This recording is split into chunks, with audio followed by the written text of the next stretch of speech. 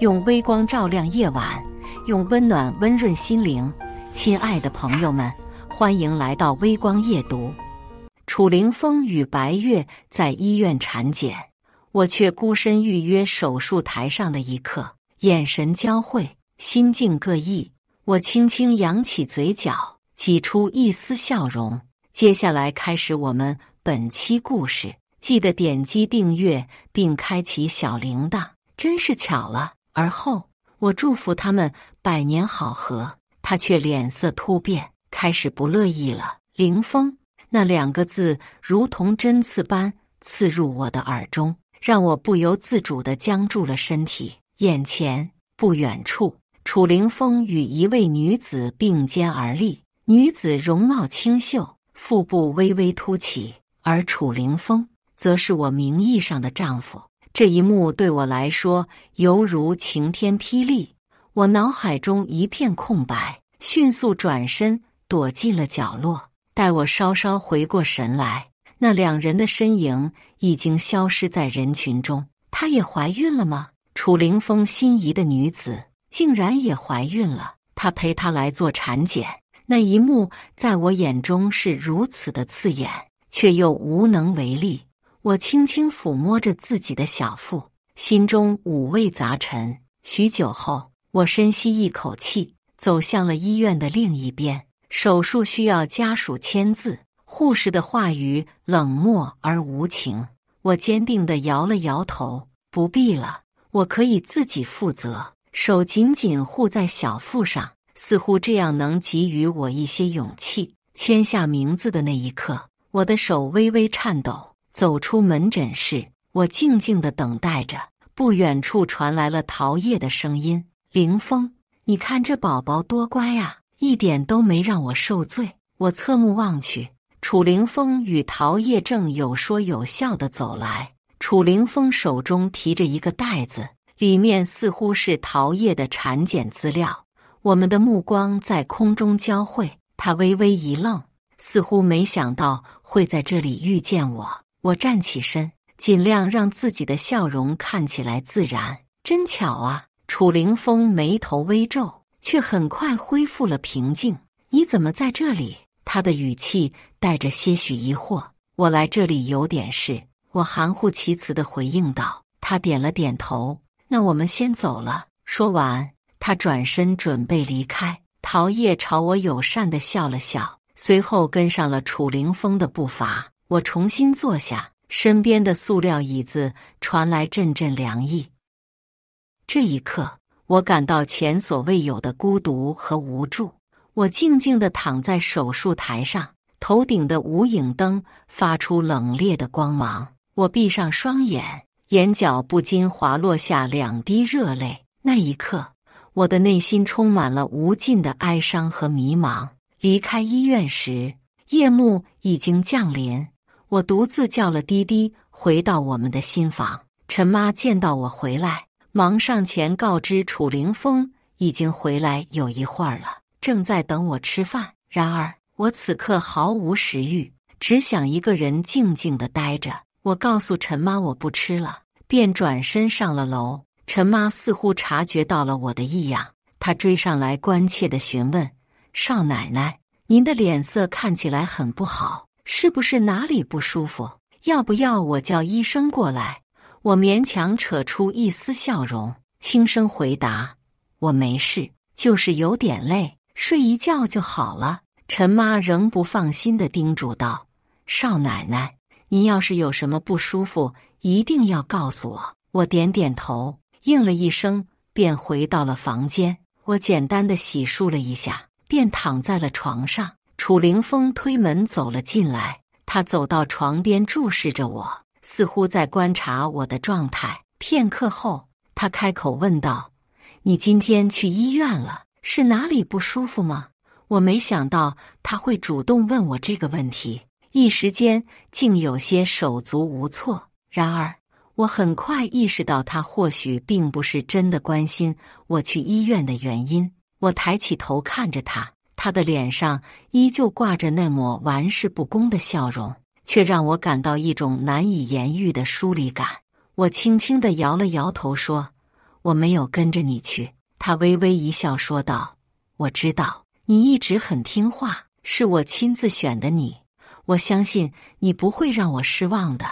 我确实是由楚凌风亲自挑选的，在众多想要与他联姻的家庭中，我的家庭并无太多优势，在圈子里，人们甚至戏称我们家的公司为市值仅有2-3亿的小公司。然而，楚凌风还是选择了我，原因无他，只因我乖巧，没有脾气，更不敢对他有所管束。对他来说，这场婚姻仅仅是对家人的一个交代，但对我而言，这却是我们家公司的最后一根救命稻草。我需要楚凌风，更确切地说，是我爸妈和我们家的公司需要他。在这场联姻中，我们家得到了想要的一切。现在看来，楚凌风似乎对我也很满意。我先睡了，我勉强扯出一丝笑容，轻声说道。过了一会儿，耳边才响起楚凌风离去的脚步声。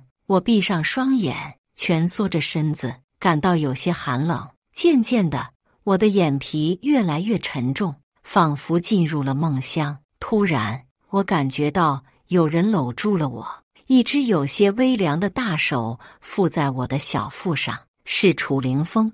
我一下子清醒了过来，反射性地按住他的手。我今天不舒服。哪里不舒服？他嗓音低哑地问道。我忍不住瑟缩了一下，脑海中自动回放着他和陶叶站在一起的画面。陶叶带着肚子，我心底涌起一股莫名的排斥感。我真的很不舒服，今晚别这样。我试图商量着，然而楚凌风的手却一直停留在我的小腹上。他静静地抱着我过了一会儿，然后收紧了手臂。睡觉吧，结婚之后，只要他在家过夜，每晚都会这样搂着我入睡。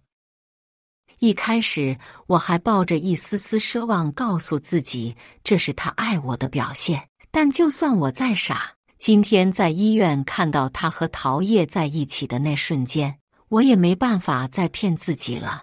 我只是不懂，既然他那么爱陶叶，为什么要和我结婚？既然他那么爱陶叶，为什么晚上要抱着我入睡？这些疑问在我心中挥之不去。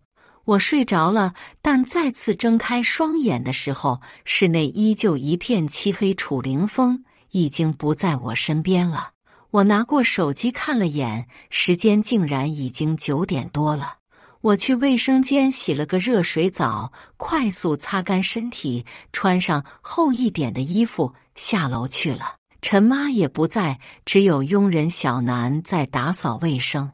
他停下手里的活，看向我：“你醒了，现在要吃东西吗？”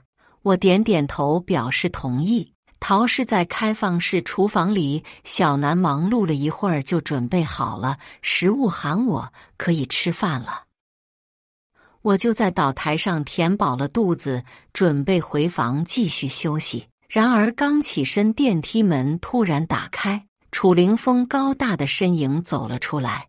他神色阴冷，一瞬不瞬地看着我，朝我走来。男人高大的身体带来的压迫感让我呼吸一滞。我抬头迎着他的视线，想问他怎么了，却没发出声音。你哪里不舒服？楚凌风突然这么问我，只一瞬我就明白了，他去医院了，他什么都知道了。夏日晚，你好大的胆子！楚凌风低沉至极的声音仿佛是地底下发出来的，让我感到一阵寒意袭来。我低下头，不知道该说什么。我甚至不明白他为什么那么生气，难不成他想让我生下这个孩子吗？可是我不会允许我的孩子出生在一个没有温暖、没有感情的家庭里，那样的生活太残酷了。楚凌风捏着我的下巴，强迫我看着他的眼睛，那双曾经充满风流的桃花眼里，此刻全然不见往日的风情，竟是一片狠戾之色。他薄唇微起，一字一顿地说道：“夏日晚，你打掉了我的孩子。”夜幕降临，我独自坐在空旷的卧室中，面对着眼前的行李箱发呆。我知道，我好像给自己惹了一个大麻烦，或许我应该给我爸打个电话，告诉他我可能无法再帮助家里的公司渡过难关了。爸妈一定会很难过，很伤心，他们把所有的希望都寄托在了我这场婚姻上，而现在我却让他们失望了。突然，外面传来了婆婆温柔的声音：西西。我连忙走出去，看到婆婆正站在门口，脸上写满了担忧。她握住我的手，关心地询问：怎么回事？你把孩子……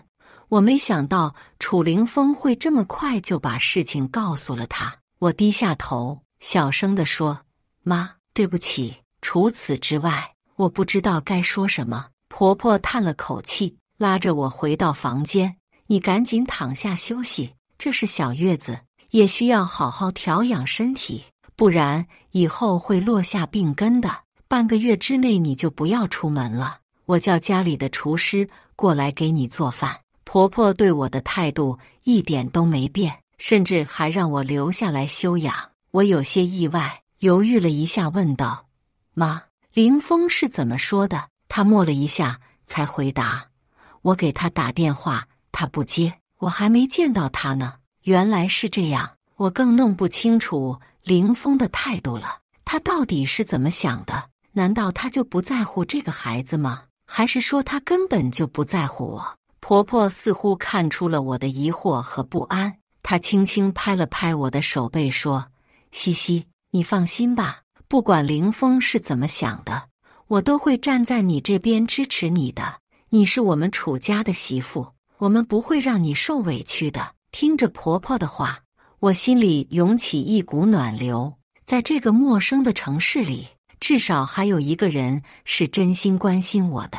我点点头说：好，谢谢妈。婆婆在这陪我到天黑才离开，临走前她还不忘嘱咐我千万别生气，别和楚凌风吵架，有什么事就给他打电话等等。看着他关切的眼神和温暖的笑容，我突然觉得心里好受多了。至少在这个世界上还有人是真心对我的好的。然而敲门声在这时突然响起，打破了短暂的宁静。不等我开口说话，小南就端着个托盘走了进来。这是给你熬的鸡汤，你喝点吧。他把鸡汤放在床头柜上，然后看了我一眼，转身准备离开。等等，我叫住了他。小南，你是不是有什么话想说？从我来这里的那天开始，我就知道小南不喜欢我，甚至瞧不起我。虽然他并没有直接表现出来，但我能感觉到他对我的敌意和不满。小南顿了顿，才转过身来，看着我抿了抿嘴唇说：夏日晚你知道吗？其实少爷他很在乎你的。说完这句话，他就转身离开了，留下我一个人在原地发呆。少爷他很在乎你的，这句话在我脑海里回荡着，久久无法散去。如果这是真的，那为什么他要这么对我？饮尽鸡汤，我轻轻将碗置陶托盘。陈妈见状，忙不迭地迎上前来：少奶奶，您怎么亲自下来了？现在应当专心休养，好好调整身体才是。陈妈小心翼翼地接过我手中的托盘。晚餐已近尾声，少奶奶，您还是上楼去添件衣物，免得受凉。小南在一旁忙碌地打扫着，他匆匆瞥了我一眼，便又继续沉浸在他的工作中。我淡淡收回目光，向陈妈报以一抹微笑：我没事，不冷。陈妈的目光落在我裸露的脚踝上：少奶奶，您还是把袜子穿上吧，免得冻着。我略微迟疑：凌风，他回来吃饭吗？我刚才已经询问过少爷了，他说让您先用餐，不必等他。陈妈轻声叹息：少奶奶，其实少爷他只是一时之气，他心里还是很惦记您的。我实在是无法理解楚凌风的愤怒从何而来，不是已经有人为他孕育了新生命吗？他就真的如此钟情陶那个孩子吗？我默默上楼穿上袜子，再次下楼时，陈妈已经将丰盛的晚餐整齐地摆放在岛台上，我独自一人静静地用餐。突然，电梯门叮咚一声打开，是楚凌风回来了。少爷，陈妈的声音充满热情，您回来啦，正好赶上少奶奶用餐呢。不用了，楚凌风的声音冷淡如冰，说完便径自上楼。陈妈的叹息声再次响起，她同情地看着我，仿佛我是个令人心疼的悲剧人物。用餐结束，我独自上楼回到房间，楚凌风不在，我也没有去寻找他。自己洗漱完毕后，便上床躺下。楚凌风整夜未归。第二天，当我走下楼时，发现他正深陷在沙发中，全神贯注地盯着手机屏幕。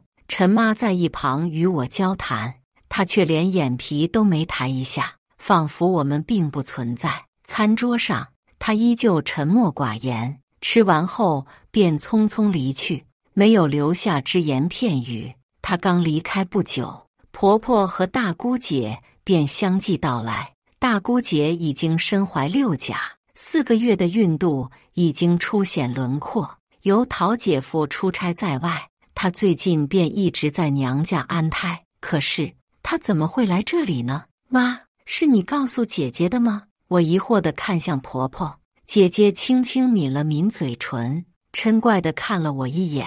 我可没那么多讲究，倒是你，这么大的事情居然自己就做了决定。你现在真是越来越有主见了。虽然她的话语中带着些许埋怨，但语气里却透露出满满的心疼。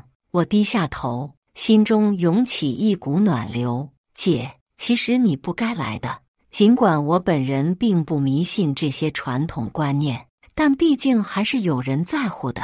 我不介意，并不代表别人也能接受。姐姐环顾了一圈四处，凌风呢？不在家吗？他刚出去了。我如实回答。这个混小子。姐姐立刻拿出手机，似乎想要给楚凌风打电话。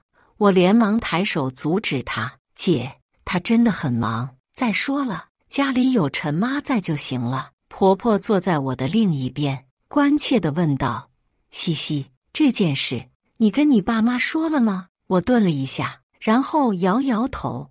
我还没有勇气告诉他们这个消息。婆婆轻轻拍了拍我的手背，我觉得还是跟你爸妈说一声吧，他们是你的父母，有权知道这件事。姐姐也点头附和道：是啊，西西，你应该告诉爸妈的。我应了一声，好，晚点我会给我爸妈打电话的。又聊了一会儿，我催促姐姐快点离开，等我身体恢复一些再来探望。婆婆和姐姐走后，我回到房间，深吸一口气，拨通了我妈的电话。电话那头，妈妈的声音带着责备和担忧：西西，你怎么能这么草率做决定呢？万一出点什么事怎么办？她的话语中透露出深深的无奈和心疼。电话很快就被挂断了。不到1个小时的时间，她和爸爸就出现在了我的面前。你这是为什么呀？妈妈气愤又心疼地看着我，眼圈微微泛红。爸爸坐在一边沉默不语，眉头紧锁。妈妈坐在床边握住我的手。西西，你跟妈说实话，你在这里是不是受委屈了？我轻轻扯了扯嘴角，试图挤出一丝笑容。没有，妈，你别担心，我就知道会是这样。妈妈的眼泪掉了下来，她一边擦拭一边哽咽道：都是为了家里，让你受了这么大的委屈。爸爸也在一旁唉声叹气。我知道他们是在心疼我，其实我一点都不觉得委屈。在我知道我能嫁给楚凌风的时候，我开心极了，觉得自己是世界上最幸福的人。我喜欢楚凌风已经很久了，从初中开始就一直暗恋他。那个时候，他和陶叶是学校里公认的金童玉女，而我只是默默地在角落里注视着他们。我只能把对楚凌风的感情深深藏在心底，成为我一个人的秘密。高中毕业后，我们各自走上了不同的人生道路。楚凌风和陶叶考入了同一所大学，他们的恋情也随之传开，而我则默默地关注着他们的动态，心中既有祝福，也有淡淡的失落。然而，当楚家选择联姻对象时，楚凌风却放弃了陶叶，选择了我。这个决定让我感到意外，也让我不禁开始猜测他背后的动机。难道仅仅是因为我听话、懂事吗？可这样的理由似乎并不足以支撑起我们的婚姻。妈妈还在不停地埋怨爸爸，认为是他把我推进了火坑。爸爸中途忍不住打断了他的话：难道我就不心疼自己的女儿吗？他抬起头看着我，眼中充满了担忧和无奈。西西，如果你在这里真的不幸福，那就离婚吧，跟爸爸妈妈回家，我们永远都会支持你的。爸，公司还有……我犹豫着开口，却被爸爸打断了。公司不要了，你的幸福才是最重要的。他的话语中透露出坚定的决心和对我深深的爱护。突然间，我感到一阵轻松，仿佛卸下了沉重的包袱。我发自内心地笑了出来。爸妈，我没事，真的，我在这里很好。我知道自己不能这么自私任性，只想着自己的感受。公司是爸爸的心血，我不能因为自己的感情问题而让他陷入困境。我决定放弃对楚凌风的执念，如果他想和我离婚，跟陶叶在一起，我会成全他们。但如果他一直不提出来，那我也会尽好楚太太的职责，守护好这段婚姻。因为在感情上，我已经决定放弃了。我决定放下对楚凌风的感情，这样或许能让我更轻松一些。中午时分，我和爸爸妈妈正在用餐，楚凌风突然回来了。他走进餐厅，看到家里的多出的2个人，微微一愣，然后走了过来。你们来了。他的语气平淡，没有太多情绪。爸爸淡淡地应了一声，不再像以前那样在楚凌风面前小心翼翼。妈妈则没有说话，只是默默地给我夹菜，叮嘱我多吃点青菜。饭后，爸爸妈妈准备离开，临走前，爸爸问我：西西，要不要回家住一段时间，也方便我和你妈照顾你？我刚要开口回答，楚凌风却抢先说道：爸妈，你们放心，西西在家，我会照顾她的。我收回了嘴边的话，看着楚凌风，他的眼神深邃，带着一种我看不懂的情绪。我没有说话，只是朝他微微点了点头，然后转身上楼回房间了。楚凌风一直跟在我身后，进了房间，他关上门，冷笑了一声，语气讽刺地重复着我爸妈的话：凌风少爷，真是难得呀，他们竟然这么称呼我。他的不满情绪在空气中弥漫，我有些手足无措，甚至声音都有些颤抖。他啧了一声，语气中带着明显的不满和指责：夏日晚，你私自打掉了我们的孩子，现在还委屈上了，在爸妈面前告我的状，你挺能耐呀。我惊愕地转身，面对着他的指责，我感到一阵莫名的愤怒和委屈。我没有。他在沙发上坐下，双臂大喇喇地展放在沙发靠背上，一副悠然自得的样子。那你跟我说说，你是什么意思？爸妈又是什么意思？我深吸一口气，努力让自己的声音听起来平静。妈说这件事应该告诉我爸妈一声，我就说了，他们只是来看看我而已，没有别的意思。楚凌风显然没有要结束这段谈话的意思，他继续用那种带着讽刺意味的笑容看着我。爸妈没再说点别的，我当然不能告诉他爸妈说了可以离婚的事情。陶是我选择撒个小谎，没什么特别的，就让我好好养身体。他眉梢轻挑，似乎对我的回答有些怀疑。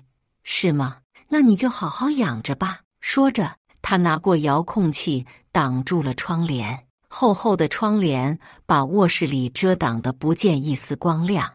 我听到身后传来窸窸窣窣的脚步声，紧接着身边的位置塌陷下去，楚凌风也上了床，他从背后搂住我，我感觉到自己的身子僵硬了一下，他应该也感觉到了我的不自然，冷声问我怎么了。我闭上双眼，不想让他看到我眼中的情绪。没事。一只大掌落在了我的小腹上，他的掌心温热，透过薄薄的衣料传来。我不知道他要干什么，只是在那里揉了一会。他突然问我疼吗？我瞬间回到了躺在手术台上的那一刻，心里涌起一股莫名的情绪。手术是无痛的，不怎么疼，但失去一个孩子，我还是感到了一丝伤感。不过那个孩子还只是个没成型的胚胎，我并没有太多的感情投入。不疼，我喃喃道，声音有些颤抖。楚凌风不再说话，只是紧紧地抱着我。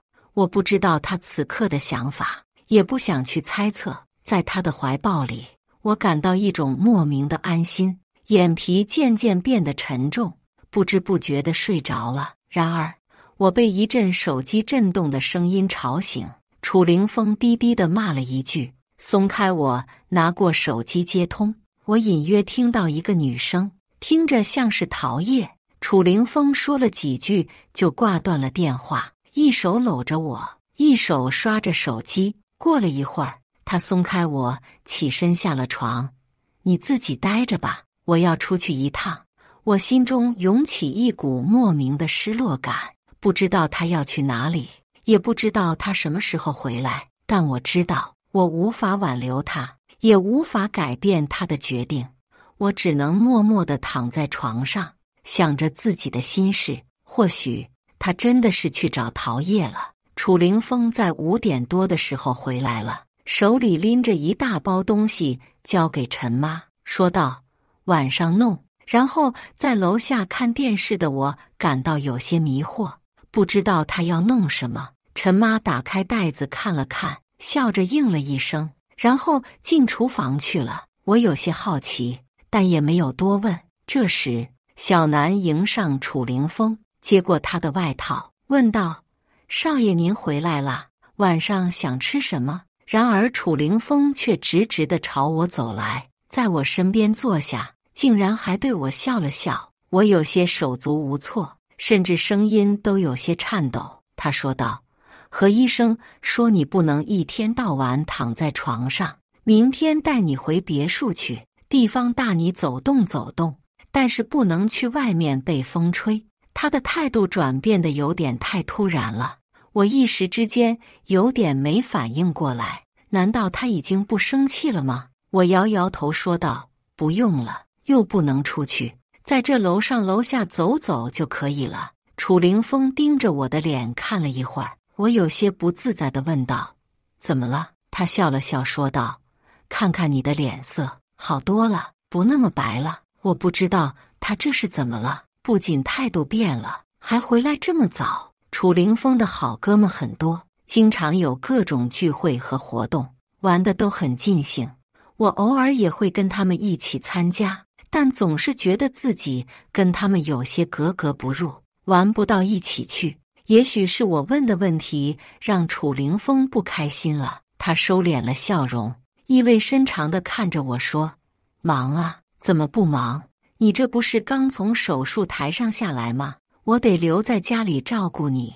他的话里似乎带着一丝讽刺，让我感到有些不舒服。我扯了扯嘴唇，试图保持冷静。不用了，有陈妈在就行了。但楚凌风并没有接我的话茬。接下来的日子里，他的确天天都待在家里，对我的态度也有所改变，不再像以前那样冷漠，只是偶尔接到电话时，他会出去一会儿。我猜想他应该是去找陶叶了。在家里休养了1个月后，婆婆中陶允许我出门了。我迫不及待地回到了娘家，妈妈却还是不放心我的身体状况，一直问我最近有没有哪里不舒服，还说要带我去医院检查一下。我笑着安慰他，妈，我真的已经完全好了，一点都没有不舒服的感觉，和医生也来看过我了，说我恢复得很好。听到我这么说，妈妈才稍微放下心来，她决定去买一只乌鸡给我炖汤喝，说那种散养的乌鸡最有营养了。我立刻表示要跟她一起去市场挑选。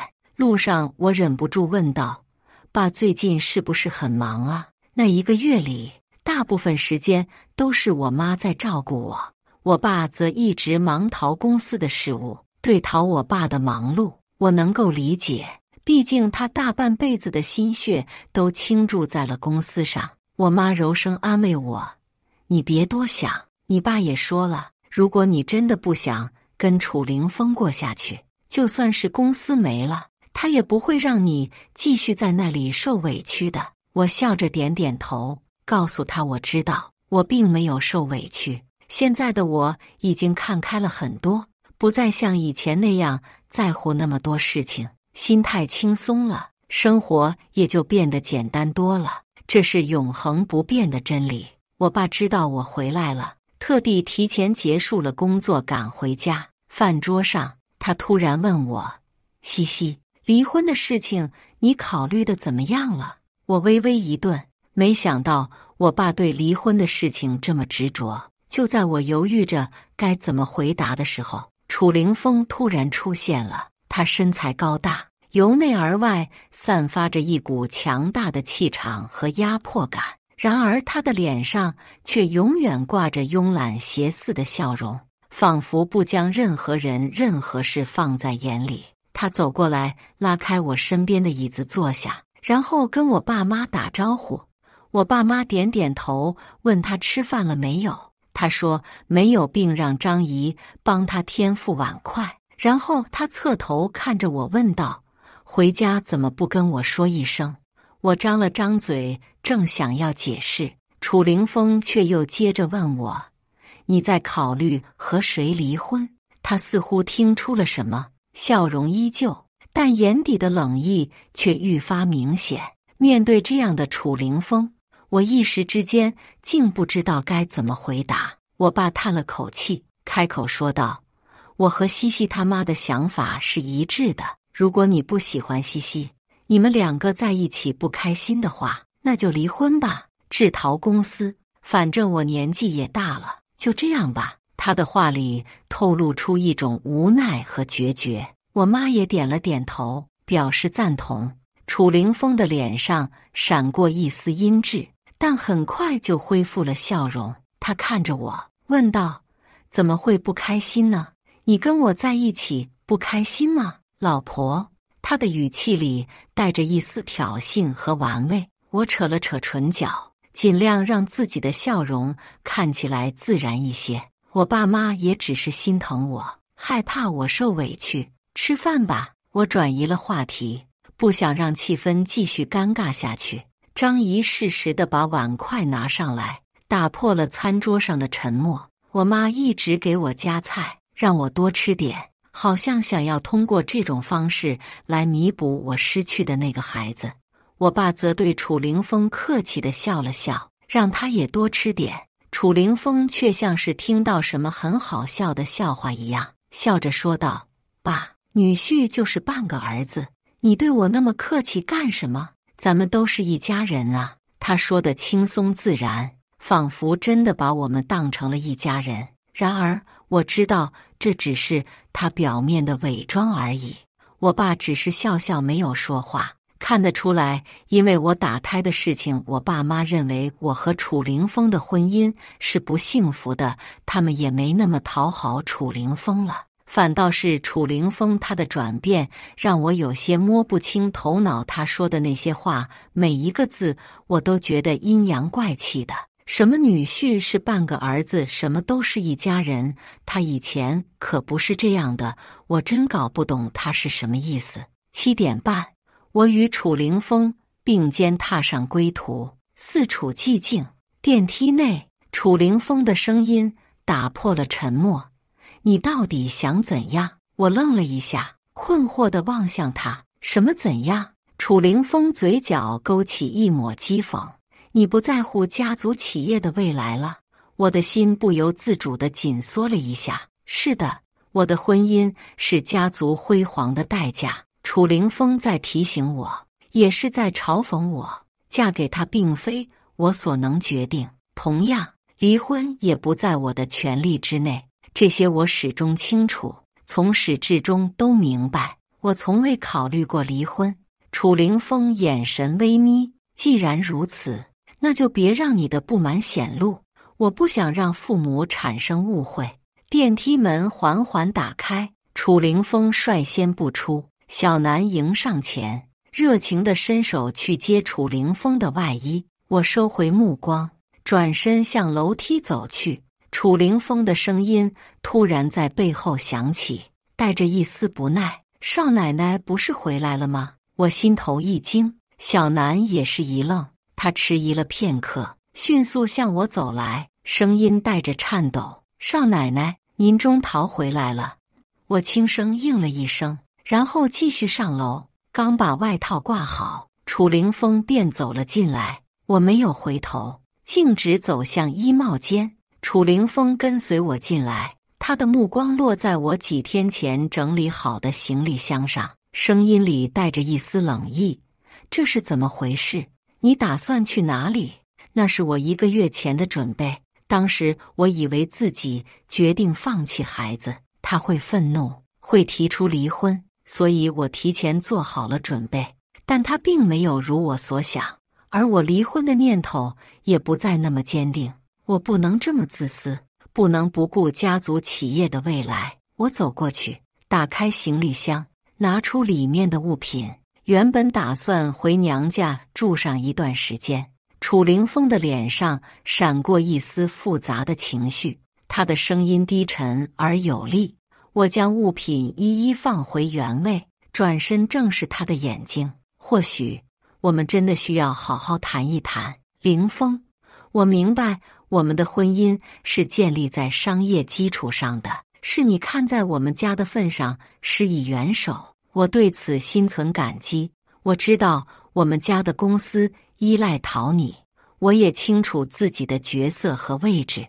你可以放心，只要你不提出离婚，我不会再有这样的想法。所以你承认，你曾经考虑过离婚？是的，但我已经改变了主意。我深呼吸，勉强挤出一丝微笑。我之所以做出那个决定，是因为我认为孩子不应该出生在一个缺乏爱的环境中，也因为你和陶叶。我轻咬着唇，中陶鼓起勇气说出了心里的话。我承认，我曾经很在意你对于叶的感情，但现在我放下了。我向你保证，今后不会再有这样的情绪。如果你希望我继续扮演楚太太的角色，我会尽职尽责。如果你决定和陶叶在一起，我会真心祝福你们，决定权始终在你手中。楚凌风的脸色愈发阴沉，就像冰封的泉水，冷得刺骨。你祝我和别的女人百年好合。夏日晚，你真是大度。我确实没选错人，全世界的男人都会嫉妒我。有你这么个懂事的妻子，我怎能听不出他话语中的讽刺？然而，这不是你所期望的吗？你选择我，不正是因为我懂得顺从吗？楚凌风紧咬着牙，点了点头，然后转身，步伐坚定地离开了。我离开了衣帽间，回到卧室，拨通了父亲的电话，告诉他我想去公司工作。父亲立刻同意了。好的，我明天就帮你安排。电话挂断后，我便沉浸在书本中。临近10点，我正打算去洗漱，陈妈突然慌张地进来，神色焦急地告诉我：少奶奶，少爷喝了很多酒，在楼下一直在叫你的名字。我感到困惑，这怎么可能？但我还是下了楼。小南的声音带着焦急从楼下传来：是啊，陶小姐，你快来吧，凌风少爷一直在叫你的名字。我停下脚步，侧头看向陈妈，他叫的应该是叶叶，不是吗？应该是陶小姐。陈妈一脸不悦，迅速下楼去纠正小南：“你这是什么态度？少奶奶还在家，你就找别的女人来。”小南却不以为然：“可是陶小姐不是外人啊。”她说完，还带着一丝得意地看向我：“少奶奶，这个家毕竟是少爷的，我得听少爷的。少爷要找陶小姐，我自然要联系陶小姐，我又没做错。你闭嘴！”陈妈的声音低沉而有力。我没有回应，只是默默地转身回到自己的房间。既然他喊的是陶叶，那我就不便插手了。在这一刻，我的心情异常宁静，尽管心中仍有一丝苦涩，但我能够控制自己的情绪。这是一个良好的开端，一个重新开始的机会。我不知道陶叶是否来了，我便上床休息。在半梦半醒之间，我感觉到有人紧紧地抱住我，我瞬间清醒了过来。我挣脱了环绕在我腰间的手臂，坐起身，走到床边，打开了灯。灯光下，果然是楚凌风躺在我的身边。他似乎还没适应突如其来的光亮，眼睛微微眯起。“你在做什么？”我用冷漠的语气问道。楚凌风的酒意似乎消退了一些。“睡觉啊，还能做什么？”我心中涌起一股反感，眉头不自觉地皱了起来，转身准备离开床铺。楚凌风迅速跟上几步，紧紧握住了我的手腕。“你要做什么？”我的声音平静。“我去客房睡。”楚凌风握着我手腕的力度加重了。“夏日晚，你究竟想做什么？”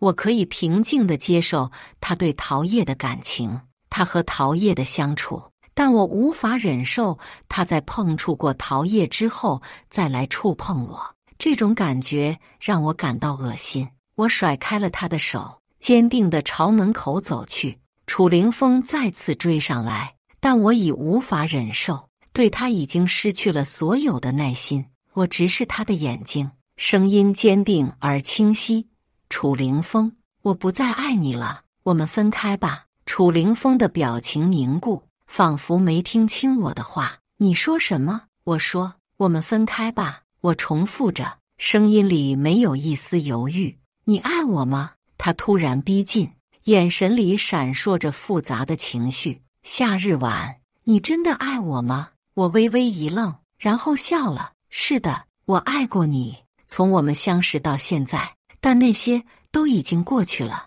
如果你愿意继续支持我们家的公司，我会感激你，也会尽力回报你。如果你不愿意，我也能接受。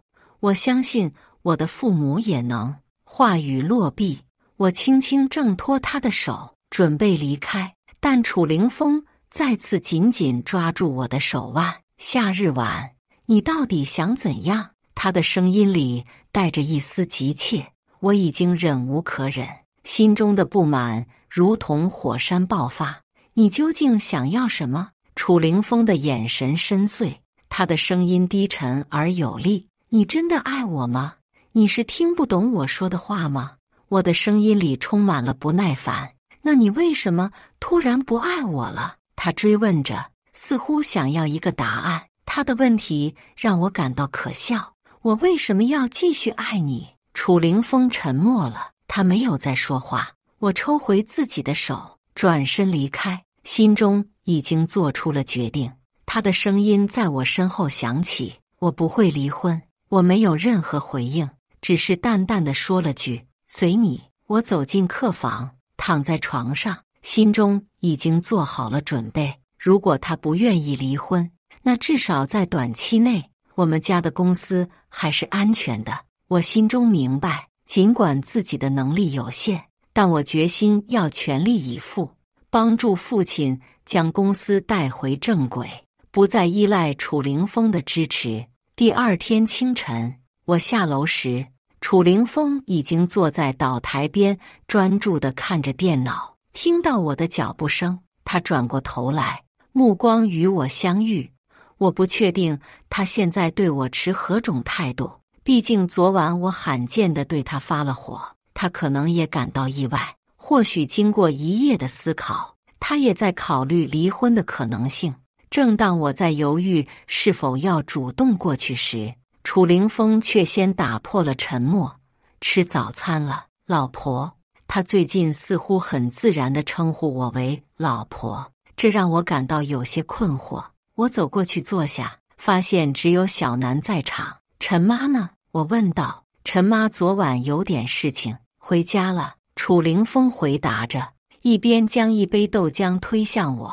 他现在的行为让我捉摸不透，我也不再对他抱有太多兴趣。楚凌风看了我一眼，注意到我的着装，今天怎么穿得这么正式？我今天要去我们家公司上班，我回答道。楚凌风轻轻一笑，那也好，你也可以考虑一下我们去哪里度蜜月。蜜月？我惊讶地看着他，你和我？楚凌风似乎被我的反应逗乐了。不然呢？你是我老婆，我不和你一起度蜜月，还能和谁去？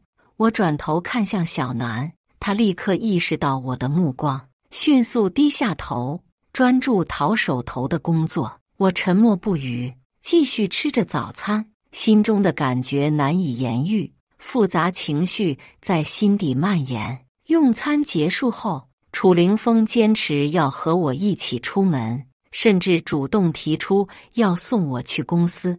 我并不乐意和他同乘一车，伟业地拒绝道：下班我自己打车回来就行，你下班前半个小时告诉我，我去接你。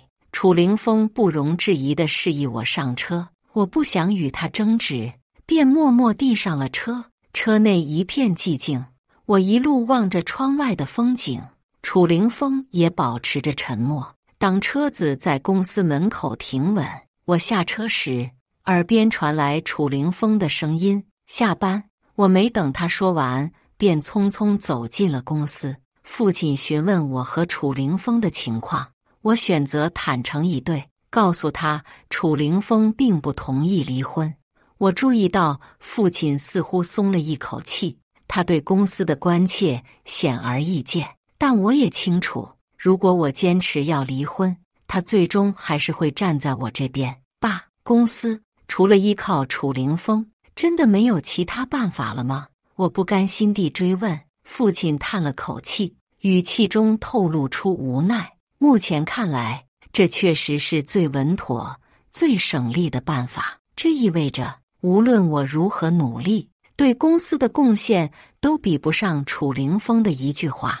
我明白了现实的情况，我开始着手熟悉公司目前的业务流程。就在这时，我接到了陶叶的电话，他想要和我见面。电话那头，陶叶的声音带着一丝不易察觉的紧张。西西，我想和你谈谈，是关陶凌风的事情，我们能见面详谈吗？我轻轻皱了皱眉。你们的事情，你应该直接和他说。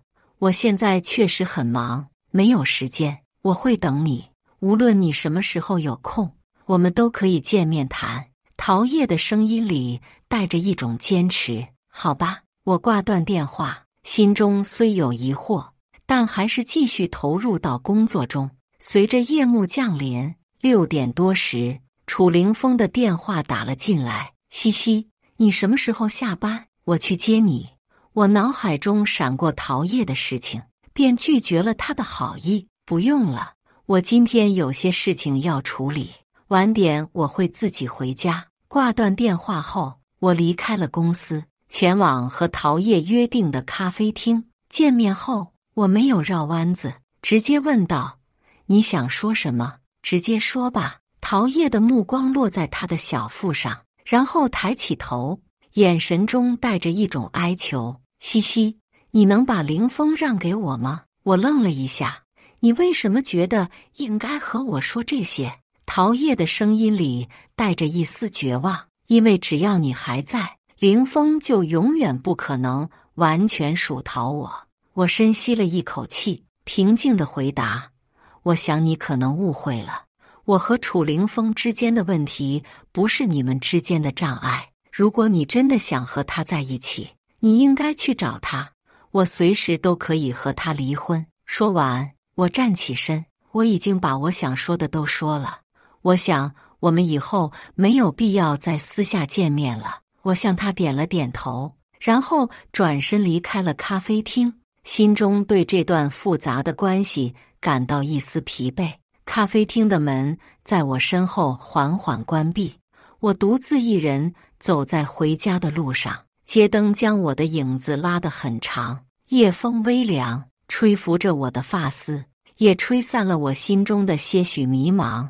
我抬头望向夜空，星星在云层中若隐若现，就像我此刻的心情，忽明忽暗。回到家，我径直走向书房，打开了电脑，开始整理公司的资料。我知道，要想让公司摆脱对楚凌风的依赖，我必须从了解公司的每一个细节开始。时间在指尖悄然流逝，不知不觉中，窗外的天色已经泛白。接下来的几天，我几乎把所有的精力都投入到了工作中。我早出晚归，与公司的各个部门沟通，了解市场动态，甚至开始参与一些重要的决策。我试图用工作来填补心中的空缺，但每当夜深人静，我独自一人面对空荡荡的房间时，那种孤独和无助便会如潮水般涌来。楚凌风似乎也察觉到了我的改变，他不再像以前那样频繁地出现在我的生活中，我们之间的交流变得寥寥无几，偶尔的电话也只是为了处理一些必要的事务。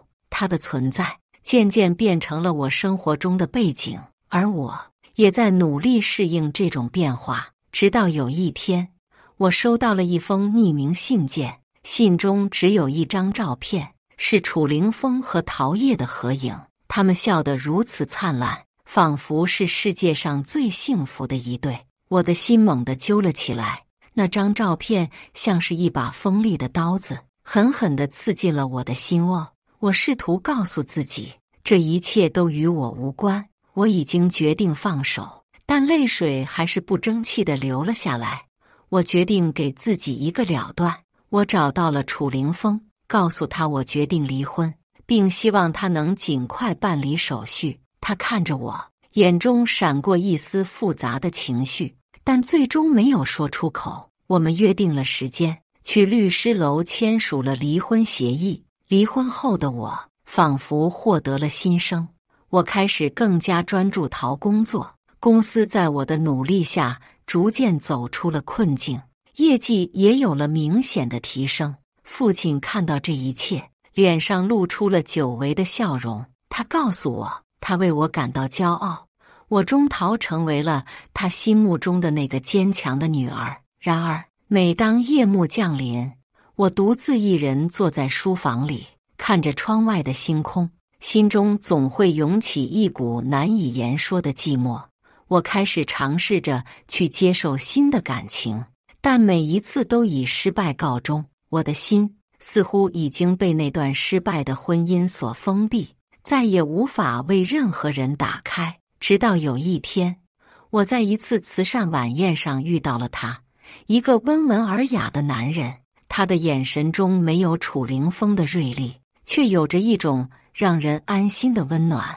我们开始了一段平淡而又真实的感情。他不急不躁，总是耐心地陪伴在我身边，给我足够的时间和空间去愈合过去的伤痕。随着时间的流逝，我发现自己竟然慢慢地重新学会了信任和依赖。我不再害怕去爱，也不再害怕受到伤害。我知道，这一次，我找到了真正属我的幸福，而楚凌风就像那些逝去的岁月一样，成为了我记忆中的一个影子。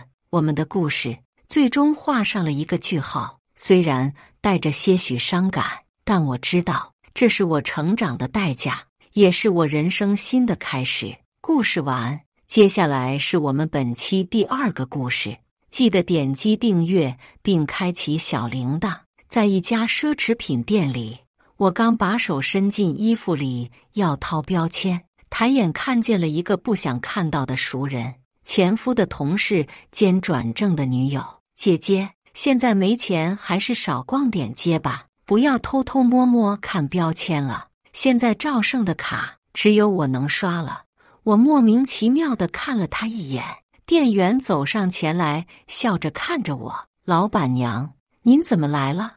我跟赵胜结婚3年了，最近发现他有些不对劲，他对自己的形象开始有要求了。不是说之前很邋遢，如果真这么邋遢，我之前也不会看上他。赵胜生的白净，1.83米的身高已然是出众了，再加上浓眉大眼，不俗的五官，更是一眼就能在人群中捕捉到的焦点，是走在路上能赚不少回头率的传统帅哥。家中玄关处的全身镜是我一意孤行要安装的，当初还得到他好一顿反驳。现在他在玄关处的时间明显比我多了，早上出门对着镜子整理5分钟，晚上出门也要整理一会。门口储存快递箱的地方莫名其妙多了好多我不知道的精美包装箱。女人的第六感有时候准到可怕。那几天我的心就像被蒙上了一层薄雾，十分不舒服。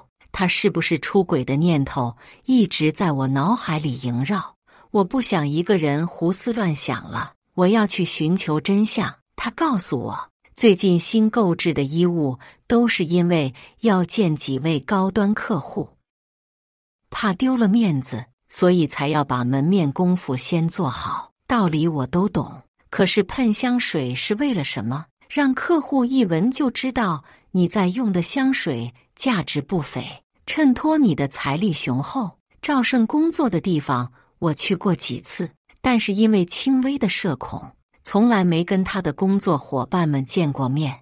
我轻车熟路的就到了他公司楼下，说不出什么原因，我就是想来公司里逛逛。他经过几年的摸爬滚打，坐上了中层领导的位置，在公司里还是颇有声望的。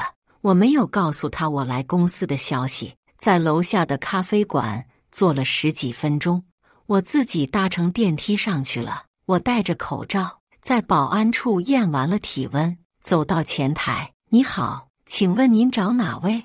我来面试市场助理。我从容地回答。好的，稍等。前台小姐把我引到公司中心的休息沙发处，让我填写资料并坐着等候。我知道赵胜的公司缺人，有心留意了一下岗位。我抬头巡视着公司的环境，除了主管级别的人物拥有独立的办公室，其他人都在开放式的环境里办公，人来人往的，显得匆忙。我放下笔，带着胆子去到人群里。你好，我随手抓住一个正在办公的人。我是来这里面试的，心里没底，想问一下这家公司行不行啊？他瞥了我一眼，眼睛继续盯着电脑。公司还行，领导不行。话只能说到这里，多的不能说了。我刚想说话，另一个人凑进来。强子，你这不行啊，人心同事都还没入职呢，你就这么说，小心吓着他。被唤作强子的人用手推了推眼镜，眼睛没离开过电脑。我说的难道不是事实吗？听一个人决策已经够头大的了，现在还要多一个精神领导，谁受得了？嘿嘿，那人假装咳嗽，瞥了我一眼。强子，这话可不能在公司说呀，我们心知肚明就行了。他试图缓和气氛，对我说，没事，你别听强子瞎说，他就是改方案改得烦了。我们公司挺好的，福利待遇什么都是高于市场的。我点头道了谢，绕到了卫生间，找了一个干净的隔间，关上了门。没过多久，我就听见外面有人走进来，听脚步声应该不止一个，脚步声越来越大，人声也逐渐变得清晰。哎，我跟你说呀，这个会开的我真是受不了，你看见没？他那个样子。我看见了，我看见了，一副老板娘的样子。他也不知道自己的身份见不见得光，架子倒是先摆起来了，真够可以的。我说，一个女孩说，你们猜，如果赵总的夫人知道了这件事，她还能不能有着嚣张劲？那可真不好说。另一个压低声音道，我听说就是因为赵总的夫人拿不出手，所以赵总也不爱带她出门，怕丢脸。真的呀？那可惜了，我还想看正房手撕小三的戏码呢。别的不说，她的模样还是真的可以的，所以赵总才会。嗨，男人没有一个好东西，就是表面看起来一副正人君子的模样，谁知道开门的声音响起，两个女孩的聊天戛然而止。哎，有没有看到一个陌生的人？没有。俩女孩齐声回答。这就奇怪了，刚刚来面试的人不见了，我还以为。三人说着同时出了门，我恍若失神般走出了门，最后是怎么离开的公司都不记得了，脑子里重复循环着女孩们的对话。赵总，你可真行，晚上早点回来，表哥今天回国，我们一起吃饭。发完消息，我开始在房间里翻箱倒柜，把所有的缝隙角落都搜了一遍。这是赵胜的小习惯，他会随手把购物清单、小票之类的东西顺手就塞到缝隙里，完全是无意识的行为。为此我也说过他好多次，因为在年末大扫除的时候，我总能搜刮出来一堆。终于在一堆没用的小票里，我找到了自己想要的东西。晚上吃饭，我跟表哥先到的，赵胜姗姗来迟，他热情地跟表哥打招呼，然后再挨着我坐下。他的社交功夫一向让人挑不出毛病。表哥最近看起来气色不错，应该是过得很好。赵胜先挑起了话题，看你是我妹夫，我也悄悄告诉你。表哥神秘一笑，最近我确实摸到了一个赚钱的门道，而且这个方法在国内还鲜为人知，所以我这次回来打算好好赚一笔的。哦，赵胜来了兴趣，不知道方不方便告诉我知道呢？表哥环顾四周，人多嘴杂，在这里不合适。他接着说，好收益一般都伴随着高风险。他指了指我妹妹可不一定愿意你跟着我做。我也点头，我们也不追求大富大贵，钱嘛，够用就好。赵胜闻言笑笑，没有再说什么。赵胜跟我报备，明晚同事聚餐，这是破天荒的第一次我要求一起去。赵胜表情有些奇怪，都是一帮你不认识的人，这种场合你以前不去的。我想了想，你升职了，我也应该跟你的同事们打个照面，不然显得我不是很大方。其实没关系的，你们平时也见不着，今晚我就穿这件吧。我从衣橱里挑出一件衣服，转移了话题。他拗不过我，皱了皱眉。我余光瞥见他出去了，手上突然没了劲，连衣服也拿不住了。我们为什么会走到这个地步？晚上聚餐，我们是来的最迟的。推门进去，一看到我，里面的人热闹气氛顿住了。啊哈哈，赵总，这位就是嫂子吧？好漂亮啊，哈哈。有人出来打着圆场，我冲他们淡淡一笑，大家好，我是赵胜的妻子，你们随意称呼，我无所谓。其他人跟着前面的人喊我嫂子，只是他们的表情都不是很自然，带着微微的尴尬。我看了莫名有些好笑，这顿饭最煎熬的应该是他们吧。圆桌上只剩下一个空位了，空位的两边分别坐了一男一女，女的应该就是他吧。我在他不甚友善的目光下坐在了他身边的空位上。赵总坐这儿。空位另一边的男生主动站了起来，把位置让给赵胜。他顿了顿，坐下，让服务员上菜，热络地招呼起大家。我抬手夹菜，露出了一手臂的奢侈品饰品，光中指上的大钻戒就足够耀目夺眼了。哇，嫂子，你这钻戒也太好看了吧！一个女孩惊呼出声，有意无意地瞥了我身边的女人一眼。赵总对你可真好哦，这个呀，我淡淡一笑，这是他买来哄我开心的小玩意罢了。一惹我生气，就光买这些不能吃、不能用的，也就这种场合带一带，我都觉得他浪费钱呢。嫂子，凡尔赛喽！大家起哄，气氛逐渐热络。我客气地招呼身边的女人：“吃菜呀，多吃点。”顺手还给她夹了一筷子菜叶子。她愣了一下，转头看我，笑得很勉强：“谢谢。”哎，你在公司里是什么岗位？行政。行政啊，行政不错。我转头对着赵胜说：“你不是总说公司行政做得不错吗？原来就是这个小姑娘啊，是挺不错。”赵胜看了看我，又看了看那女人，含糊不清地道：“小青还行。原来你叫小青啊，不知道为什么我总是觉得你似曾相似。”她笑而不语，并不想搭话。过了半小时，我站起身：“小青，我上个洗手间，你帮我把包看一下。老赵上周刚给我买的，贵得我心疼，我就不带进洗手间了，怕弄脏了。”说完，我也不看他的表情，径直转头走了。琪琪，这个月你怎么刷了这么多钱？赵胜拿着手机上的电子账单问我。我给咱们的爸妈们都报了全身体检，想着一并检查一下，我们也好放心。我抹着护肤品，淡淡道：“我还分别给他们都买了重疾险，每个月都要交这么多。什么？爸妈身体一向都不错，这些事你怎么都不跟我商量啊？”他的语气恼怒。商量？我冷笑。我给你打电话，你不是说你在忙，就是说这点小事你自己解决，那我能怎么办？自己解决了呗。赵胜被我对得哑口无言。下午的时候，我又接到了他的电话，电话里的他听起来有些气急败坏。孟琪琪，你是不是又去消费了？我没否认。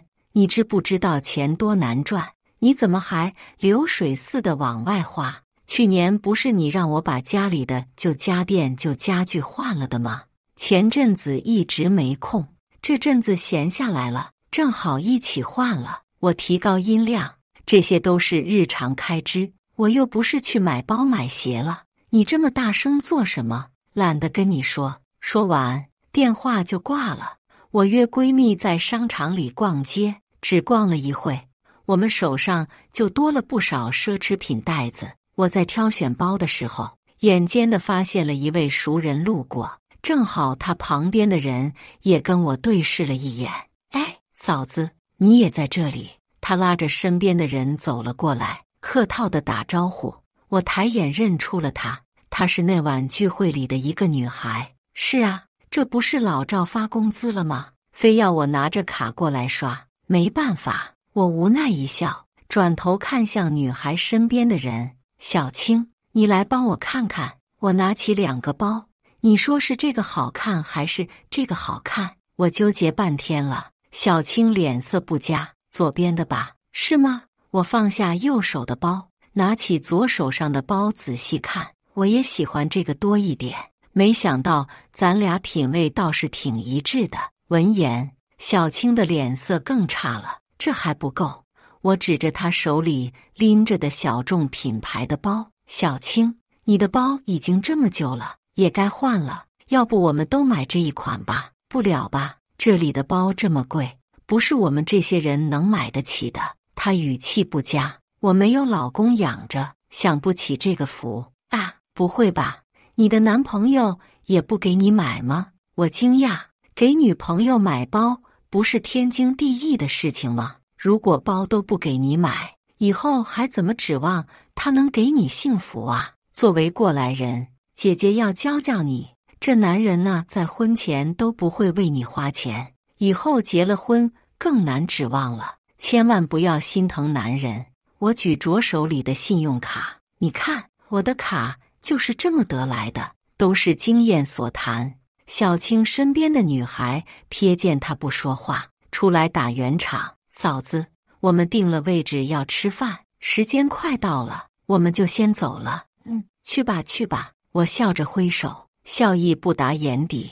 周末回公婆家吃饭，一落座就是老生常谈的催婚话题。只是这一次我顺着回应了，宝宝的事情我们已经在筹划了，现在事业家庭都稳定了，是时候把这个计划提上议程了。我看着赵胜，老公，你说呢？孩子，他扒拉了几口饭，不急不急，顺其自然吧。婆婆站在我这边，什么不急？跟你同龄的朋友二胎都来了，怎么不急？这次琪琪说的对，你得听。是啊，以后花钱也不要这么大手大脚的了，等娃一生下来，用钱的地方可多着，你也该有点规划了。公公附和道。赵胜表现得有些烦躁，敷衍地应了两句。回去的路上，我再次挑起这个话题。我们结婚也这么久了，该要有个孩子了吧？怎么连你也？赵胜开着车，我们还年轻，多玩几年再说吧。我不想自己背负这么大的压力。你觉得孩子是压力？我深呼吸一口气，还是在你心里，我也是你的压力。我们讨论着事情，你怎么突然又说这样的话？你不觉得我们之间好像变得不一样了吗？我很平淡地说出这句话，其实自己也不知道期望听见怎样的回答。你就是闲着胡思乱想。我工作忙，是因为我升职了，位置还不稳，我得多付出努力巩固它。等我稳下来，我就有时间陪你了。男人啊，总是有这样那样无数的理由。上升期需要努力，所以忙；升职了需要巩固，所以忙；达到顶峰了，日理万机，所以忙。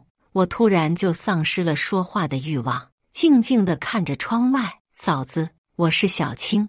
我很意外地接到了小青的电话，晚上赵总请我们团队的同事吃饭，你也一起来吧。我把地址发给你。刚挂了电话，短信就来了。晚上我如期赴约，打开包厢的门，看见我的那刹那，赵胜呆住了。他正一手搂住小青的肩膀，一边热络地跟人碰杯。我扬起淡淡的笑容，不好意思来晚了。小青发给我的时间，我以为是开席的时间，没想到你们都这么准时。听见小青2个字，赵胜就像如梦初醒一般，怔了一下，马上把手收了回来。小青让你来的？是啊。小青主动接话道，嫂子之前不是来过一回吗？我想着这么好玩的局也该让嫂子一起来玩，人多热闹嘛。赵总，你事业有成了，也该带嫂子多出来见见世面嘛，免得嫂子整天逛街购物买东西的，多无聊啊。他笑着问大家，你们说赵总是不是不贴心？赵胜笑不出来，他瞥了小青一眼，随后笑着看向我。这样的局就是我们几个喝酒而已，我是怕你们喝你们的，我可以跟嫂子聊天。小青插话道，嫂子对逛街购物那么热衷，肯定熟悉不少的牌子。正好最近有人送了我一个包包，嫂子帮我鉴定得。他说着拿起放在身侧的包，走到我面前。送的人说是限量版，可是我不懂啊，不知道这玩意值不值钱的。嫂子你有眼光，你帮我看看。包是耳熟能详的奢侈品大牌，若是真想鉴定，随便一家商场都可以鉴定。他这么做别有用心罢了。这一款呢，我也有。我指了指赵胜，老赵送的。他送我的时候，我还嫌他眼光差，没想到你朋友也是直男审美呀。我打趣地说道。他表情有丝僵硬，若有似无地朝着赵胜的方向看了一眼。可不是吗？不仅直男，还很懦弱，还骗我说限量版呢。他挥了挥手，不说他了，说起来就来气。服务员夹菜，上酒。包厢里忽然变得热闹起来，掩盖住小青的声音。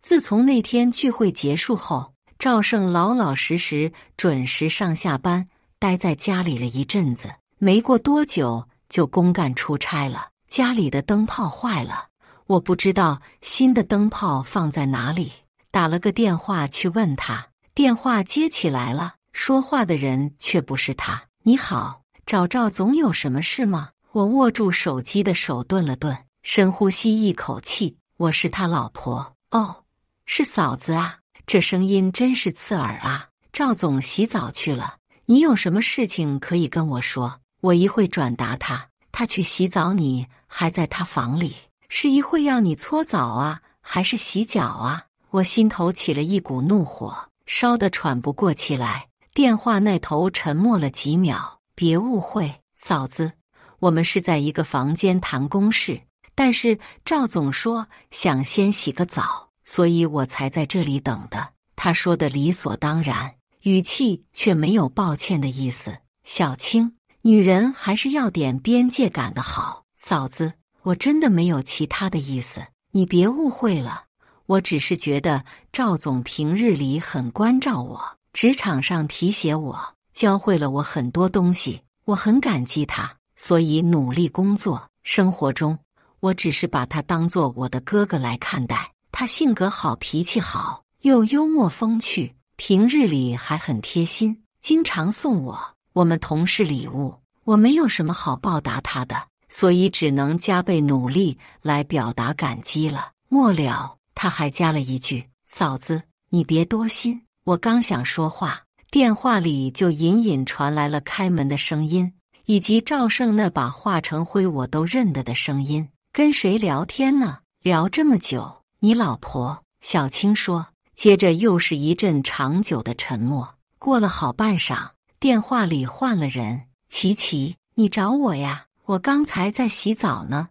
小青跟其他同事一起在我房里等我。你知道的，我这人有点洁癖，外出一整天回来不洗澡就无法安心工作。但是工作还没完，我又放心不下，所以让他们在我房间里等着。正好你电话过来了，小青就顺手帮我接了一下。赵胜噼里啪啦一顿说，我张了张嘴，忽然不知道说什么，有些话到了嘴边反而就不想说了，疲惫感席卷而来。我掐断了电话，觉得他们吵得我脑子疼。明明我就只想问灯泡放在哪里，为什么不能好好给我一个答案呢？我受不了了，决定在赵胜出差回来后就跟他摊牌了。他似乎隐隐也觉得有事发生，回程的日期延迟了好几天。那天正是台风天，窗外雷雨交加，电闪雷鸣，雨就跟不要钱似的一直下。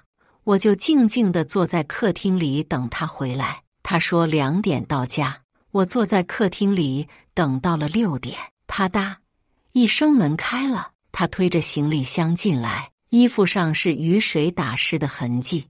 他顺手按亮了门边的开关，灯亮的瞬间，他吓了一跳，似乎是没想到我就这么安静地坐在客厅里，连灯也没打开。琪琪，吃饭了吗？我没有回答他，只是淡淡地说，我们现在可以坐下聊聊吗？他看了我一眼，把行李箱放在玄关处，拿纸巾擦了擦打湿的头发，坐在沙发上。你想聊什么？我们离婚吧。在结婚前，我以为我永远不会说出这句话，甚至也想不到有朝一日我能如此平静地说出这句话。你会后悔的。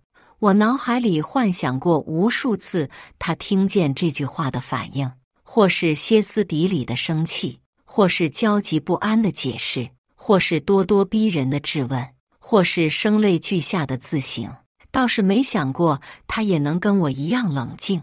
我们平静的就像是在交流晚上吃什么。出轨的是你，琪琪。赵胜看着我，你不要太天真了，在这个社会上混到我这个位置，不跟人打交道是不可能的。我每晚都要应酬，男人聚在一起，内容不是喝酒就是女人，即便是我再怎么不情愿，我也要为了工作去强行融入。小青她胆子大，放得开，在酒局上游刃有余，帮助了我很多，所以我才给他送礼物的，是吗？我竟想不到赵胜的嘴里也能说出这些鬼话，他甚至还期盼我能相信。严格来说，这并不算出轨，小青只是我工作上需要的工具而已，就像是车，我出行必备的交通工具。因为我有用得着它的地方，所以我会定期送车去保养，也会经常去洗车，把钱花在车子上，就是希望它能给我带来出行的方便。琪，小青的作用跟车是一样的，你只要这样想，你就会好理解的，对不对？这一刻，我居然挺佩服赵胜的脑回路，为了欺骗我，什么话都能说得出来啊！我每天这么努力的拼搏，就是想让咱俩的日子过得好一点，通过各种方法让我的事业变得更好。我有什么错？转换概念这一招算是让他玩明白了。小青等于工具，出轨不是出轨，而是利用工具，蛮有创意的。琪，我最爱的还是你，这是绝对不会变的，你放心。等这段时间忙过了，我就放年假，我们出去旅行，出去玩，去散心。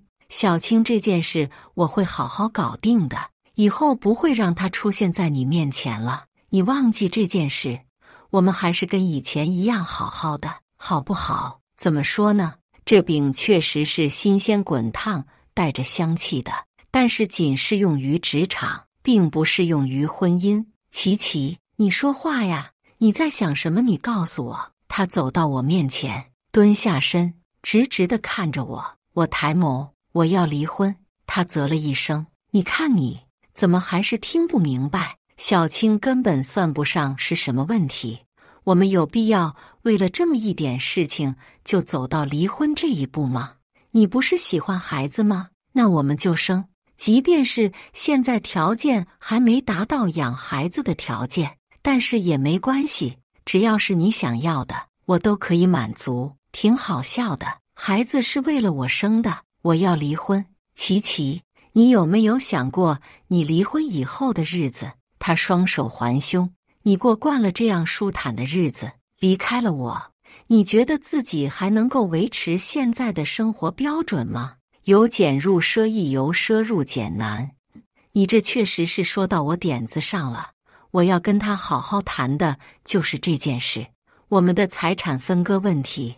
我觉得我们还是提前说好，省得到了打官司那一步大家都难看。赵胜冷冷地看着我，我们住的房子是我爸妈给我的婚前财产，所以归我，这点没意义吧？我拿出一张纸，在上面清楚写明，车子是我们婚后买的，一套房算是我们婚后投资的不动产，还有各自的银行卡里的钱，这些都平等分了。车子归你，反正我也不怎么开，你就按照市值折现给我，房子就留给你，免得你留宿街头，也按照市值折现吧。银行卡里的你就摸着良心给。哦，对了，我从包里掏出一叠小票，按照法律规定，民法典第1062条，夫妻在婚姻关系存续期间所得的下列财产为夫妻的共同财产，夫妻有平等的处理权。我把小票一张一张叠平，这些都是你线下给小青买的礼物，我算了下，可价值不菲呢。至于其他渠道购买的，我也懒得追究了，你就把这些也算上，一并折现给我就好了。琪，你是不是早就动了分我财产的心思了？赵胜气急败坏，指着我说，这些都是我辛辛苦苦打拼下来的，你凭什么？凭你不尊重婚姻。自从那次大吵后，赵胜已经几天没回家了，意外却又在意料之中的是，我接到了小青的电话，他一开口就是盛气凌人的语气，你凭什么要求把赵哥送我的东西要回去？这样的语气我听着耳朵不舒服，二话不说挂断了电话。同样的号码是在下午打来的，我径直按了红色的按键。我不是赵胜，我没有在他这里浪费时间的理由。等我下了班，看见他就坐在公司门口等着我。看见我之后，走到我面前，我想跟你聊聊，我看没这个必要，那我们就在这里说。正值下班期间，人来人往，经过我们身边竖着耳朵，企图听见什么。他以为我会因为丢脸而被迫同意换个地方。好，那就在这里说。我也坐了下来，反正做小三的也不是我，即便是在更加公开的场合，我也问心无愧。小三二字敏感又令人幻想，许多人都朝着他投去打量的目光。在这样炽热的目光下，小青先受不了了，站起身来对我放了狠话：你现在不跟我谈，以后就算跪着找我，我也不会搭理你。我笑了。第一，我没有义务把时间浪费在你身上。第二，你现在的身份还能如此张扬地跟我说话，就说明你没有想跟我认真谈的态度，所以我更没理由浪费这时间了。小青气急败坏，拎起包就走了。我看了眼表，耽误了我10分钟下班时间。我们在不欢而散的情况下签字离婚，财产也分割完毕。以后赵胜的任何事情都与我无关了，我的名字也不会与他的名字同时出现了。我辞了工，将钱入股了新的事业，孤注一掷去拼搏。手机响了，看见上面的名字，我接了起来。琪琪，他好像被逼急了，准备来把大的了。以我对他的了解，爱冒险，爱赌自大，他会越玩越大的。你这婚一离，给了他巨大的压力，他背后没少跟我吐槽。我嗤笑，哪里是离婚给他的压力，只怕是他流水一样的花钱，拼命的用钱来伪装自己的豪气与大度，自己给自己带来的危机。这脏水也能泼到我身上吗？也是，让他欺负我们琪琪。哥，你也别管了，反正我们话已经说到了，他已经是成年人了，最后的结果也应该由他自己承担。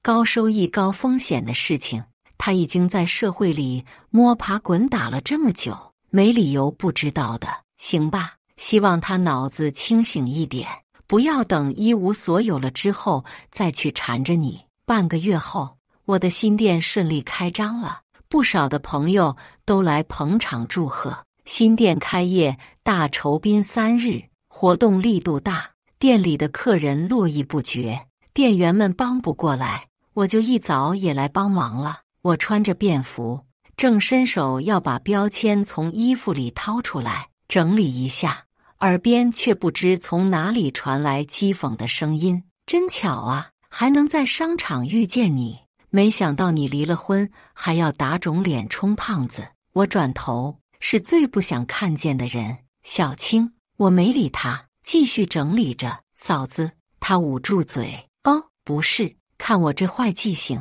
你现在不是嫂子了。他理了理额边的碎发，我才是嫂子。见我不回应，他又上前一步，飞凑到我跟前显摆。按照辈分来说，我应该喊你一声姐姐吧，而且在年纪上，我也确实应该这么喊。姐姐，你现在的情况我也知道，离开了赵哥，没有了经济来源，是挺可怜的。我当他的话是耳旁风，一直认真地做着手上的事情。你这爱逛街、爱购物的习惯一直改掉，应该也是很痛苦的。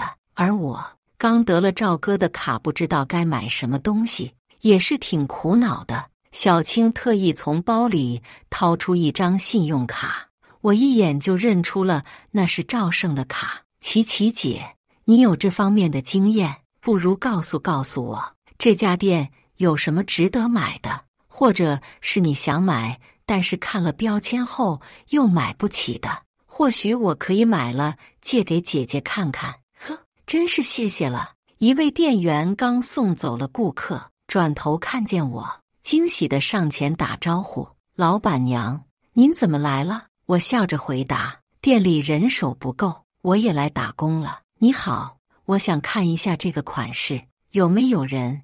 那头又有顾客想要看衣服，店员打了招呼后匆匆离去。我转身又回去继续整理，没想到小青还站在原地，只是表情有些怪异。很显然，刚才的对话他都听见了。你买东西的话就买，不买的话麻烦让一让，店里很忙的，你别挡着我做生意了。我对他下逐客令。你还有钱开奢侈品店？他话里很诧异的样子，随后又皱了皱眉。你居然分走了赵哥这么多钱，你还真是贪心啊！不好意思，财产如何平分是我跟赵胜之间的事情，你想知道具体的可以自己去问他，不要在这里烦着我，我不想听。末了，我又补了一句，他分给我的只是小部分而已，他远比你想的有钱。他似乎是被气到了，怒冲冲地走出店。我从反射的玻璃镜中看见他拿着卡走进了另一家奢侈品店里。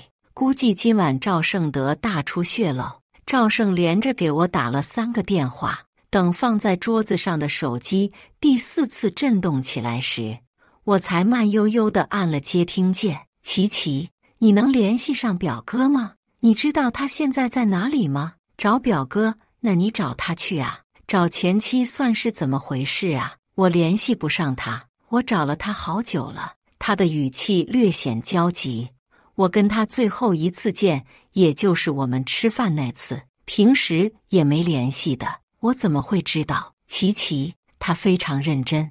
这一次你一定要帮我，如果不帮我，我就彻底完了。我莫名有些好笑。赵胜，麻烦你搞清楚，我们现在是离婚的关系。我重申，离婚。你知道什么是离婚吗？就是我们之间已经毫无关系了。我知道，琪琪，是我对不起你，但是我真的错了。你帮我找到表哥。我不说话。琪琪，你真的要帮我？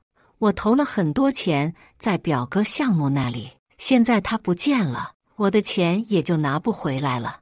我几乎把我整个身家都押进去了，找不到他我就真的完了。对不起琪琪，我知道是我出轨伤害了你，你能不能最后帮我这一次？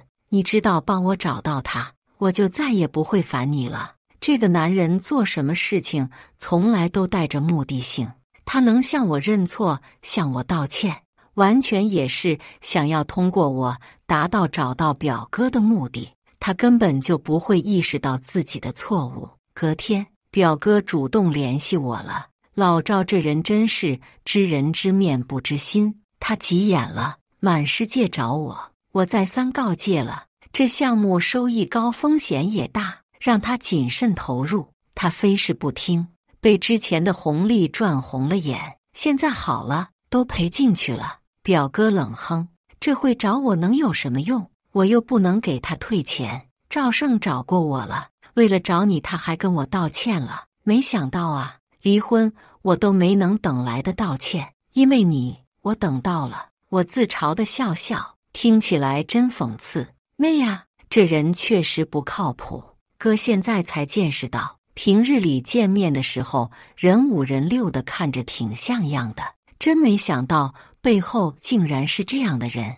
他低声道，据说他这么急着赚钱是为了填补信用卡的债务，好像是他在外面勾搭的那女的，拿着他的卡一顿刷，都给他刷透支了。都是吗？对呀，我也是听人说的。本来在这关头上他就有点周转困难了，这下好了，在他最虚弱的时候被人这样刷放了血，爬都爬不起来了。估计他也是不甘心好好的富裕日子过成的一塌糊涂了，所以想趁着最后一把搏一搏，东山再起。人心不足蛇吞象，所以我说你离婚是正确的选择，早日脱离苦海。如果你现在还在婚内，现在就要为了他的一堆债缩衣节食了。挂了电话，我内心万分感慨，赵胜终究还是自己跳入了火坑。虽然自己在火堆边加了几伏柴火，让火烧得更旺了些，局面到了今天这个地步，在我的意料之中。在一开始，我发现了小青的存在后，刚开始那几周确实痛苦难受。我每天活在悲痛哀愁以及对自我的怀疑之中。赵胜出轨了，是不是我哪里不够好，才让他有了找其他女人的心思？难道是我没有为他分担烦恼，所以他找了能让他放松的人？还是我没尽到做妻子的义务？我陷入自责与自我批评的漩涡中无法自拔，直到有一天，我意识迷离地走在街上。等我缓过神来，我就发现自己到了赵胜公司楼下，还意外地看到了那个女人。她很年轻，样貌姣好，身材高挑，是男人会喜欢的类型。我躲在拐角，偷偷注视着她的一举一动。我也不知道自己为什么会有这么狼狈的举动。看到了吧？她洋洋得意地举起自己的手腕，显摆给旁边的人看，这是最新款。该不会是……有人眼神意有所指地看着他，他丝毫不惧，点点头。他送的，他的自豪展现在脸上。虽然我现在还不是赵太太，但是赵太太有什么好的？她没有的，我都有。哇哦！旁边的人起哄，你这待遇可比赵太太还要赵太太呀。所以我也不急了，反正他的时间、他的钱都花在我身上了，我也就先处着呗。小青，你可真厉害呀，赵总都被你拿下了，还行吧？他们嘻嘻笑笑地朝着远处走去，尖锐的笑声却在我耳畔游荡，久久散不去，仿佛在讥讽我、嘲笑我。我彻底清醒了，赵胜出轨，那是他单纯抵不住诱惑而已，与我无关。即便我是再好的人，日子久了，他依然觉得野花比较香，哪怕这朵野花是用牛粪浇灌的。被欲望蒙住双眼的他，只闻得见花香，闻不到牛粪翻飞。如果这样的问题，我还能强行怪到自己身上，我还真枉费了国家对我的9年义务教育。我擦了擦眼泪，心头埋下一粒种子。表哥回国原本不在我的计划之内，但是也恰巧适逢他回国，让我的计划更加完善。表哥也是一位传奇人物，他的人生起起伏伏，如果找个导演拍出来，将会是80集起步的连续剧。他可以说是经历过破产、暴富、贫穷、富裕、中产、小康等各种阶段，在各个阶段阶层都待过的人。这样的人，他不惧风险，敢于冒险，所以能让他从事的一定是高风险高收益的行业。我带赵胜跟表哥一起吃饭，席间故意惊叹表哥手上金灿灿的劳力士手表，羡慕地感叹他赚了大钱，收入丰富。表哥出于骄傲以及自得的心态，他把手头的项目告诉了我们。在饭桌上，他们俩的对话就没听过。赵胜听得津津有味，我知道第1步成功了，接下来的第2步，我倒是费了好大的力气克服自己原本的性格。赵胜说的没错，我确实不喜欢参加各种聚会的场合，但是为了我的计划，我硬着头皮跟他参加了同事的饭局。在饭桌上，我故意坐在了小青的身边，频繁的夹菜就是为了炫耀满手臂的饰品，以及那颗晃人眼的大钻戒。钻戒是我们的结婚戒指，放在保险柜里都要长毛了，倒是没想到有朝一日还能用得上。赵胜是个直男，他记不住给我买过的东西，甚至也记不住有多久没给我送过礼物了，所以我信口胡诌，一点也不怕他拆穿。我能看到小青听到这些话，看到戒指，看到包包时，眼里的震惊、愤懑、嫉妒以及难以置信的情绪。我想看到的就是这些，不够，还不够，远远不够。为了让这把火烧得更旺一些，我几乎每天都在赵胜公司附近的商场里晃悠，为的就是偶遇小青，并且让他看到他口中不值一提的赵太太是如何挥金如土的。女人的攀比心与嫉妒心燃烧起来的时候，会焚烧身边的一切，包括赵胜。在他自作主张邀请我参加聚会的时候，我知道这把火已经在加速燃烧了。而我在店里再次偶遇他，并告诉他赵胜远比他想象的有钱时，那把火已经燃到了顶峰。赵胜的经济已经缺了个大口子，为了填补这个口子，他势必拆东墙补西墙。在如此循环的重压下，他能想到的必然是孤注一掷的收益，而表哥恰好正中他的心怀。他能有今天这一切，是他咎由自取的。我透过这场婚姻也看透了他，情情爱爱的时光终究是过眼云烟，把自己的日子过好才是真的。我放下他了，也把眼界放宽了。生活里有太多美好的事物值得我去关注，而他不配。感谢大家的观看。本期影片大家觉得是第一个故事精彩，还是第二个故事精彩呢？欢迎大家在下方评论区讨论。如果你喜欢这类故事，记得点击订阅微光夜读，并分享给更多的人，这会对我帮助很大。再次感谢大家的观看。